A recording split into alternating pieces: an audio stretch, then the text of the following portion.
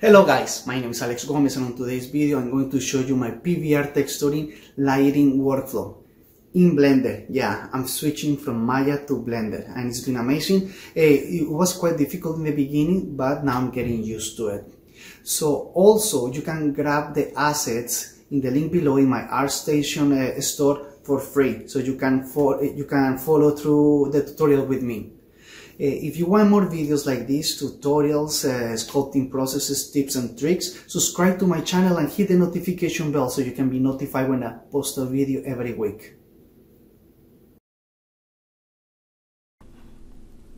Okay guys, so these PBR textures, I made them in Substance Painter, so they're already done. So I have 4 different maps. That is the base color, I have the roughness, metallic and normal map.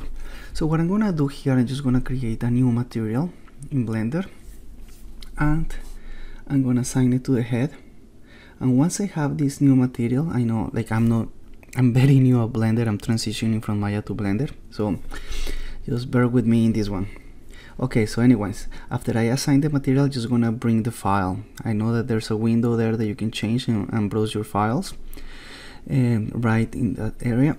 So I'm just going to look for my, I think I'm gonna start with the base color of the head, and I have all of them named, and you can find them here in the description, in the link below, and you can find all the files and all the Blender files and the texture files, so you can just go with me and follow this process. So yeah, so I'm just gonna bring the base color, I'm gonna bring the metallic, I'm gonna bring the roughness and normal. So in this one, base color goes to the base color node, pretty straightforward. Metallic goes to metallic, straightforward. I don't change pretty much anything. The only thing that I change, if it is when I bring either the metallic of the roughness map, I change the color space. The color space, make sure that it has to be in raw, no as RGB, because if it's as RGB, your texture map is gonna be or washed out. And when I get the normal map, I create a vector map node and I connect my file to the vector map node and the vector map node to the normal. So you see here, and that's all I touch. I don't touch any other settings. So now what I'm going to do is click that material icon and I'm gonna drop it to the eyes.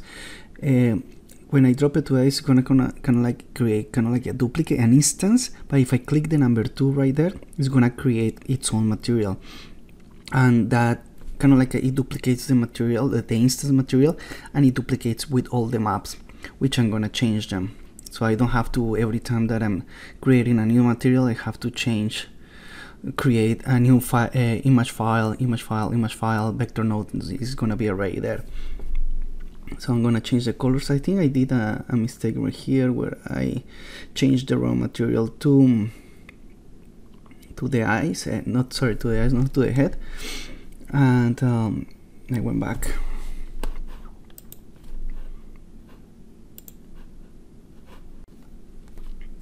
Okay, so sorry about that. Now I'm gonna went back and I'm gonna do it again.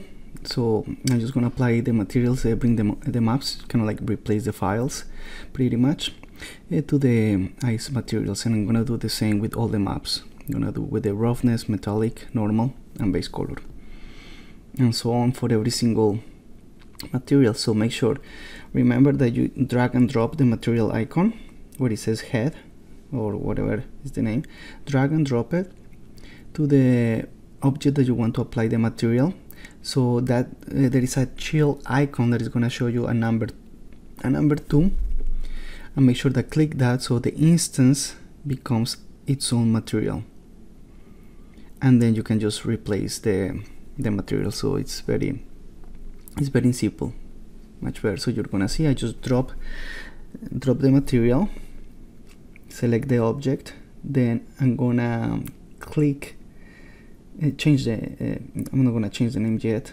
I'm gonna click the number 2 right there, and now it's gonna creating a new material. It's not an instance anymore, it's a material. And then I change the name and replace the texture maps. So yeah, this is a little bit new for me, Blender. I'm trying to get into it and learning a little bit more every day. And it's pretty powerful software. It's very different than Maya. So kind of like you have to forget that you know 3D in order to learn Blender. Pretty much it's just kind of like the interface, and is mostly like the stuff, that how it works, the keys and how materials works and how lights, no pretty much how lights work, but kind of like the way how you move around in Blender is kind of like the part that I find difficulty. But I've been learning so much. For example, I didn't know that, and I was just creating like files and files and files instead of duplicating the shader and just bring it and just replacing the texture maps. Because in Maya you can just pretty much go to the hypershade and duplicate the shader and apply it whatever. So it's a pretty much straightforward, but you know, like it's all about like kind of like tips and tricks that you can find online for sure for this. So I'm gonna do the same process for the stitches, the pants, and the turtleneck. I'm gonna speed up the video so we can get into the lighting part.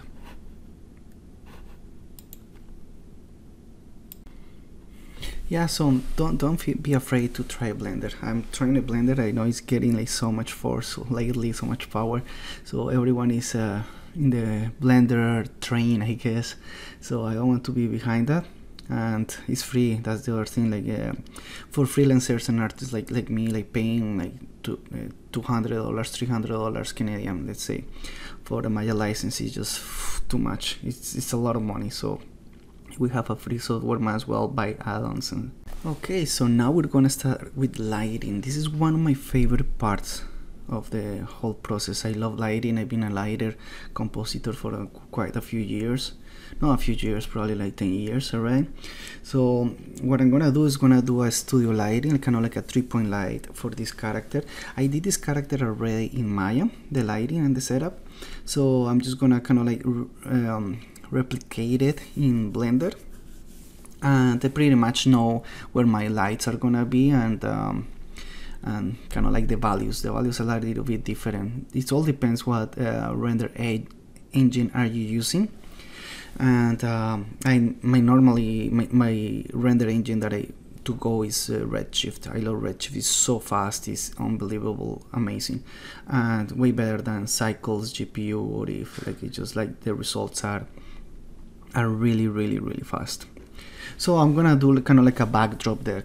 So this is gonna give some bounce lights to my character, and then after add the lights, I'm gonna add some material to it. So first I have to add a camera. I think I already set it up, the camera. So that's the camera there. And for the camera, the focal length, I always set it up to 78-80. I think something shorter than that or smaller value is gonna start distorting your characters. So the other thing about lighting, I use area lights. That's my to-go lights. You have so much control that you can change size, you can change the shape. Like for example, for a character like that doesn't have too much reflection, I use rectangular lights. When I do like a stylized character, I like to use circle lights because it gives a really nice reflection to the pupils. So I'm gonna set up first my key light, but pretty much this is not as much as my key light. It's kind of like a fill light in this way.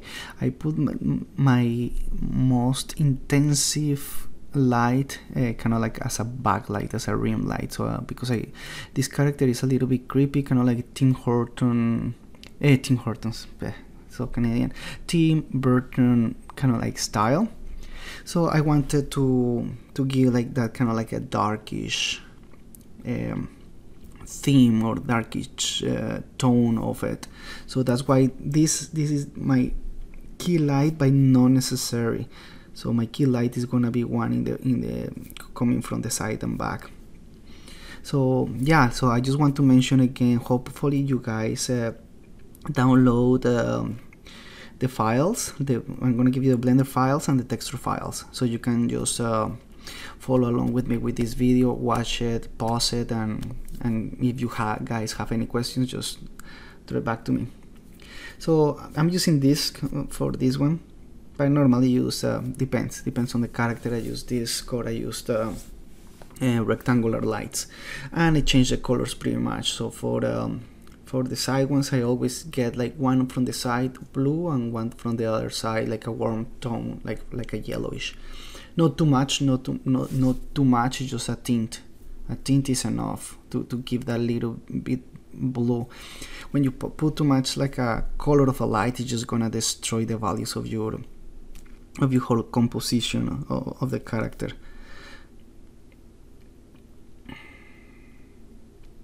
And then I'm gonna create my rim light or backlight. So that's the one that is gonna come behind the character and is gonna give you a really nice rim. Yeah, like shiny around the character. And that's one of the lights that I use the most, and I really love it because it kind of like brings up the character and separates the character from the background. So as you can see here, I'm adding the light, but it's not strong enough. So I'm just gonna put the power up, and I'm gonna change the shape to circular.